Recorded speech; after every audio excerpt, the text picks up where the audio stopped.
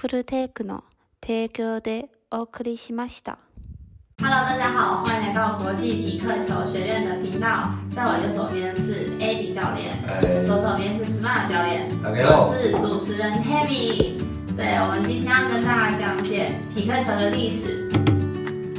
1965年，那时候一个众议员叫 Joe Pritchard，然后他跟他的一个朋友商人 Bill， 然后他们就开始想说后面有个羽球场，他们就想要找整套的羽球用具去打羽球。可是后来找不到，那他们东找西找，找到乒乓球拍，还有洞的塑胶球，那个羽球的网子。那他们网子架上去，那时候架是60英寸。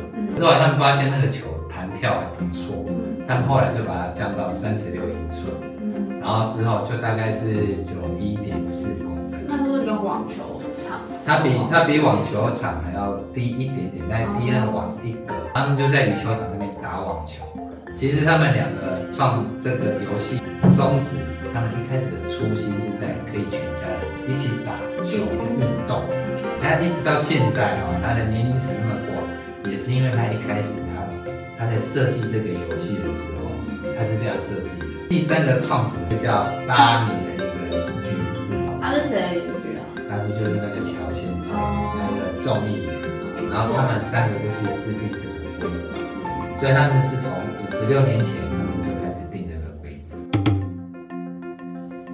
那如果说要讲到这3个人的话，其实就是3个人都不在了。他们都过世？都过世了。众议员乔先生他活到72岁，打了32年匹克球，做了几年州长，比较累。商人比较有钱。有一点养生，他打了41年的匹克球，活了83岁。最年长就是活最久是那个邻居，那邻居他活了93岁，打了54年的匹克球。他在匹克球的活的年龄都很长。对，他在2019年就是前年去世了。他们是在班布里治岛，就是在西雅图国议员他西雅图对面一个岛，他们家在那边。所以他们一开始3个人创这个游戏之后，一开始打的就是其实是在那个岛上的居民。你会看到他们就开始用网子然后旁边有那个小蜜蜂，然后就开始在那边又打球又卖东西又吃饭聚餐这样子，他们是这样起来的。那1965年发明了之后，他2年后他终于弄了一块匹克球的正式球场。2年后也太晚了。对，官方数字是显示他目前从56年前推到现在，已经有8500个场地，或者是俱乐部可以打球的俱乐部，它每年都会波动。前年2019年曾经到1万个，那有可能它后来又中整到一个大的，所以它的波动现在是8500左右。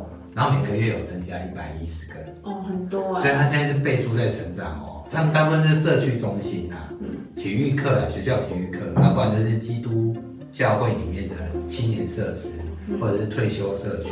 用这个球场附近的居民特别长寿，他们很长寿，那长寿然后又健康，会降低医疗成本。在医疗成本跟盖球场这2个比较之下，他们发现盖球场的钱根本就很少，医疗成本反而是很重的社会的一个支出成本。所以在美国嘛，他们现在拼命盖这种球场。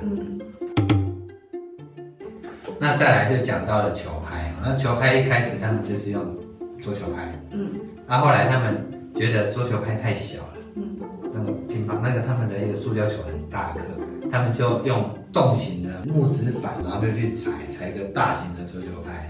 所以我们在官方网站上会看到第1把拍子，现在还在那个匹克球的博物馆里面。还有匹克球博物馆？对，有。然后他们在1965年弄了第1把球拍之后，他终于在1984年就有一个波音公司的一个这个它里面的一个那个叫忘了，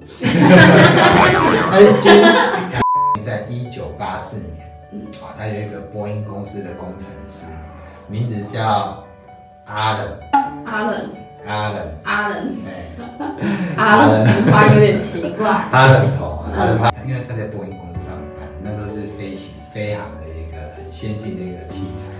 那他就用那个飞机里面玻璃纤维轻，然后硬，他跟玻璃纤维去做那匹克球拍，然后他创了一个公司，在1984年的时候，对，1984年的时候弄一个公司做那个碳纤维的拍子，它有玻璃纤维、石墨，然后把它弄成蜂巢的结构，就跟飞机一样。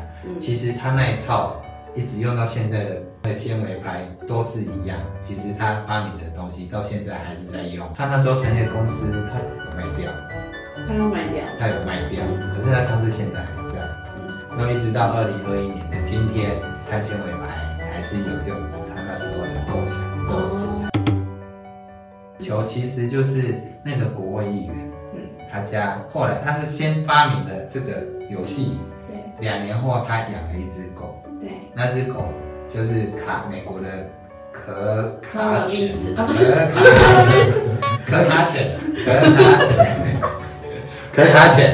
它可卡犬呢，它就叫 pickles， 对，然后每次那只狗都会追着那个球跑，如果球打飞了，它就去追，然后 pickleball 这样子，看到球在滚，它就会开始追，所以那时候他们军医想，pickle 每次就叫那只 pickles 追球，然后就那就叫 pickleball 怎么样？然后 OK， 所以那时候有名字是这样来的。OK， 好，谢谢2位教练的讲解。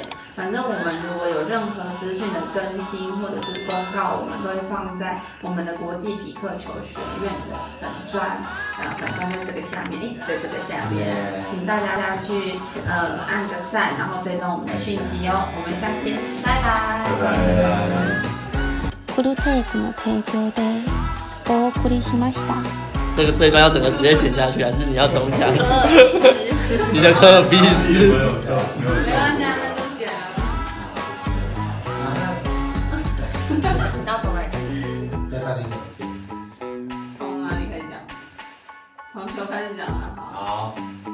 那